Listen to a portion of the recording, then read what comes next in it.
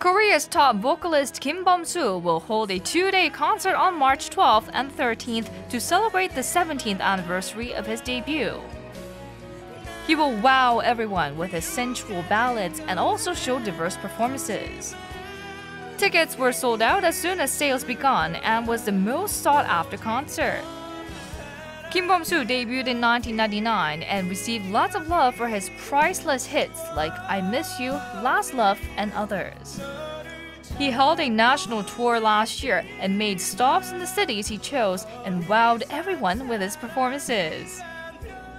Kim Bum-SOO's first solo concert for 2016 will be held in March, and many are looking forward to the performances and his songs. We hope his upcoming concerts will be mega hits.